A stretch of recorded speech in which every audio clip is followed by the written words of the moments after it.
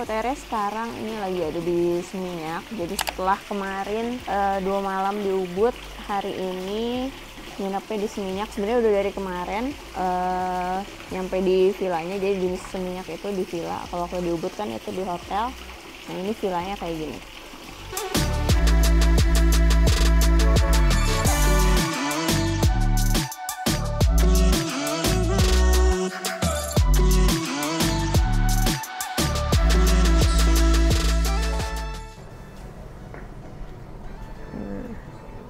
Ini ke dalamnya kayak gini. Cuma kalau ini poolnya kayak gini, bukan pool sih, cuma kayak jacuzzi aja. Ini sofanya, sofa bed gitu. Ini buat tidur juga bisa. Terus villa ini juga ada extra bed. Jadi kalau misalnya bawa family agak banyak kan, itu bisa tambah extra bed.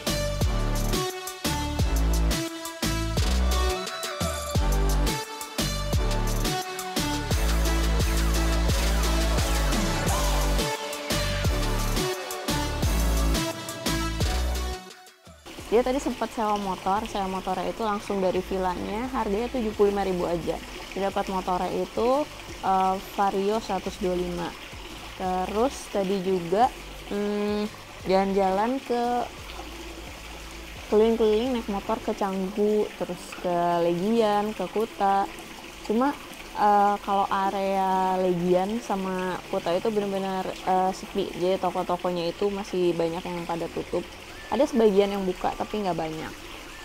Tapi kalau di Canggu emang vibes-nya beda. Jadi kalau di Canggu itu banyak kafe-kafe, terus coffee shop, pokoknya lebih hidup deh, lebih ramai juga gitu. Dia sekarang lagi jalan lagi mau keluar tapi belum tahu mau kemana, jadi ikutin aja videonya.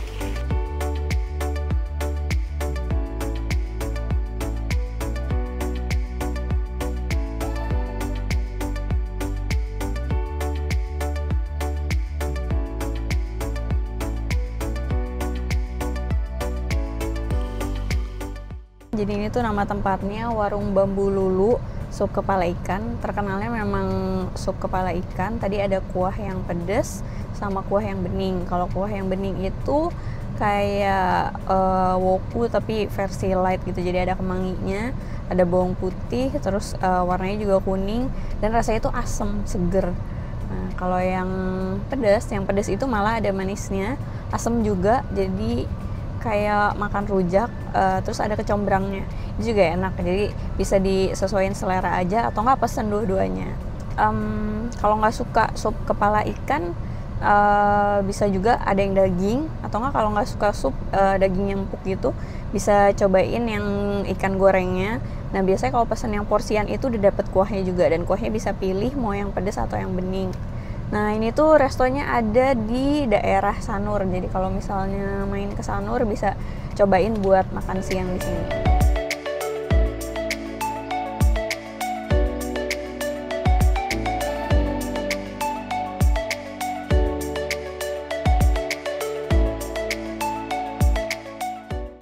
Lagi di 7 AM Bakers.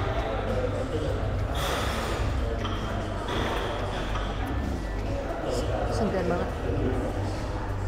Ini jusnya number 12, orange, pineapple, apple, ice cappuccino.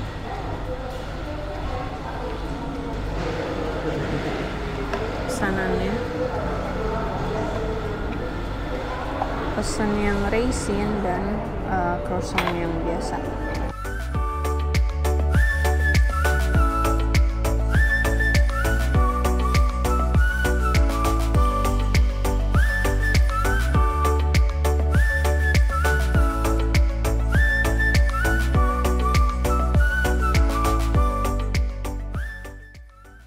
Tadi makan malamnya itu di daerah pasar Senggol Nakula. Ada ikan kerapu sama ikan kakap. Terus selain itu ada kerang juga, ada cumi dan ada udang. Pilihannya cuma bisa dibakar. Nah terus ada sayurnya itu plecing. Jadi simple, jualannya di depan pasar gitu. Menunya serba bakar, pilihan bumbunya ada yang pedas, ada yang manis, sama ada yang garlic.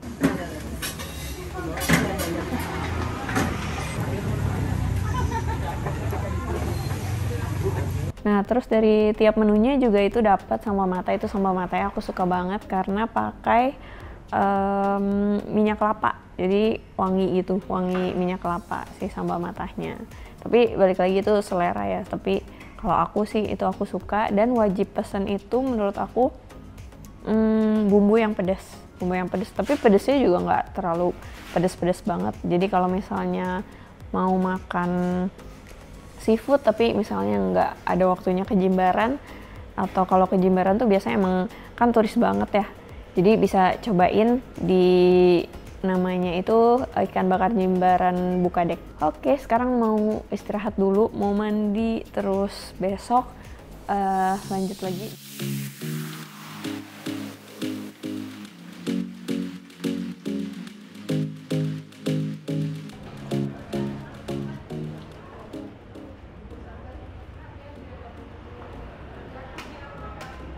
Ini di warung nasi babi guling Bu Ning namanya, di Jalan Raya Kuta. Nah, ini ada satenya, ada kulit, ada garingannya. Menurut aku best partnya Bu Ning tuh yang ini, garingannya ini. Ini kuah balungnya.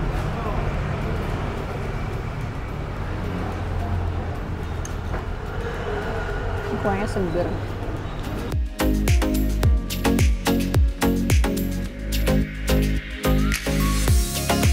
Sekarang lagi di daerah Canggu. Ini lagi di namanya Warung Gouthe di Jalan Pantai Barawa. Ini minumnya aku pesen ice cappuccino.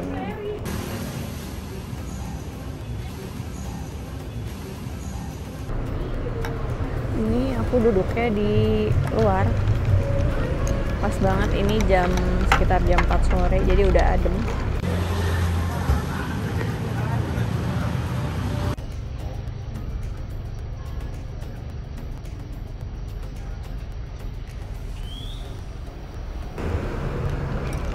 Terus makanannya tadi aku pesen egg puff, cuma itu nunggunya agak lama, 30 menit. Sama satu lagi pesen lupa namanya apa, pokoknya kayak flatbread gitu. Ini makanannya udah dateng. Ini yang apa? Gasmato ya, kalau nggak salah gasmato namanya. Jadi ini kayak flatbread gitu, dalamnya ada isiannya. Terus ada romaine pakai dressing. Ini egg in pot-nya, jadi harus nunggu 30 menit. Ini tuh pas keluar wangi banget truffle-nya. Jadi bawahnya itu telur, terus ini atasnya tuh roti sama ada alfalfanya. Ini wangi banget. Ini bawahnya tuh ada telur dan ada mashed potato-nya. Ini cheese-nya, lihat. Ini definisi makanan aku banget. Wajib pesan kalau kesini. Cheese, potato, telur, truffle.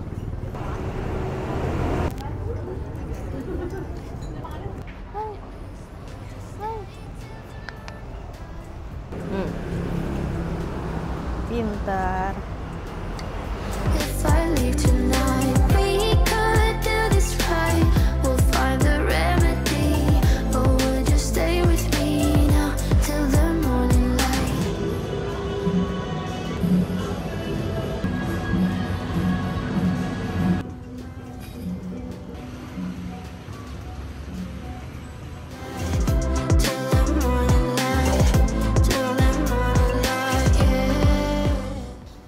Ini barusan aku GoFood nasi pedas. Ini namanya nasi pedas Bu Hanif. Ini yang spesial. Jadi ada yang biasa, ada yang komplit, sama yang spesial. Jadi yang lebih famous tuh kan nasi pedas Bu Andika. Kalau ini nasi pedas Bu Hanif. Ini lebih affordable harganya. Ini ada sayurnya, ini labu siam, terus ada mie goreng, ini ayam, sini ada kentang, apa lagi nih, ini ampela, terus ada udang juga. Terus yang pasti ini sambalnya udah nyatu sih, tadi aku minta ekstra sambalnya. Selamat makan.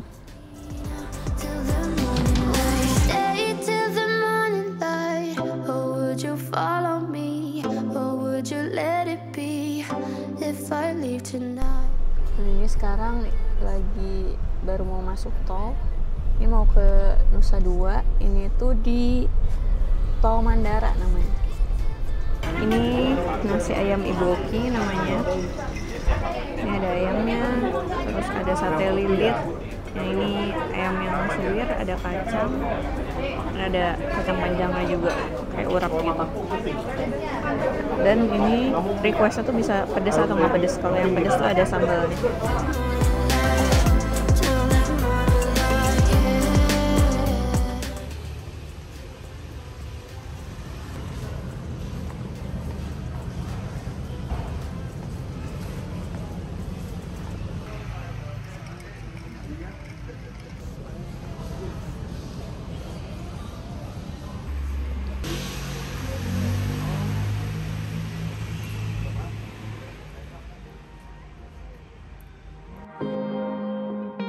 Got me up all night, putting things on the side. What do you...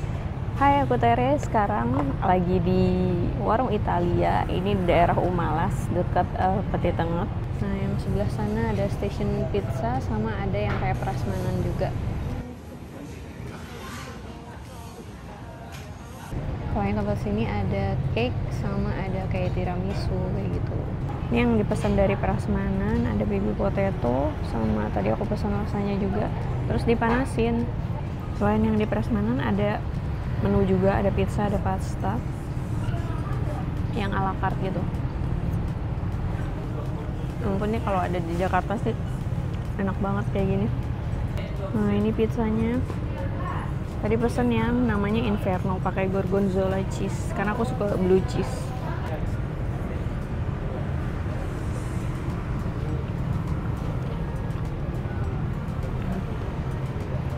Belakangnya.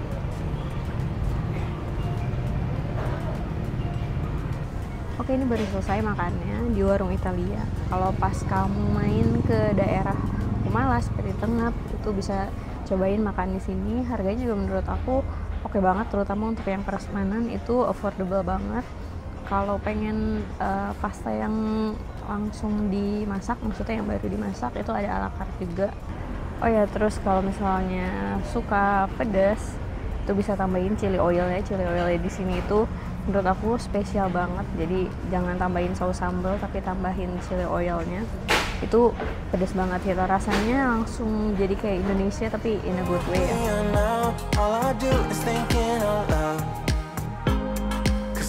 Oke, lanjut. Sekarang ada di Sanur. Ini hari Minggu. Hari Minggu tadi pagi ibadah dulu. Udah gitu barusan aku cobain warung Men GG namanya. Menunya cukup banyak, tapi yang terkenal itu dia aneka rujak Bali.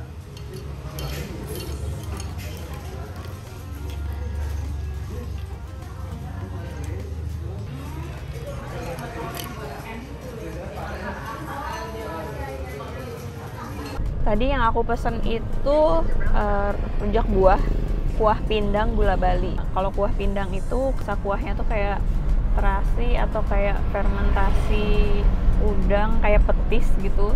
Tapi selain itu ada rujak cuka juga, rujak cuka biasa. Dan yang unik itu aku pesen namanya bulung boni. Jadi itu kayak rumput laut. Jadi bentuknya itu kayak apa ya, kayak plastik, kayak rumput-rumputan plastik gitu. Ya pasti makan itu rasanya itu garing lembut.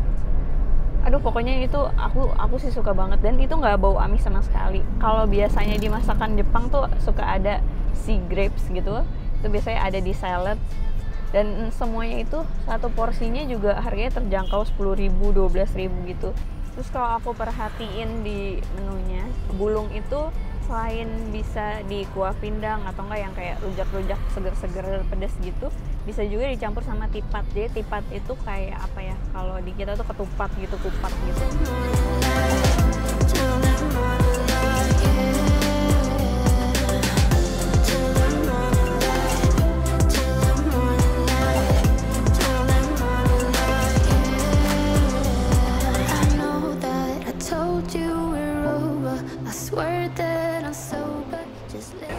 Sekarang lagi mau terbangin drone-nya.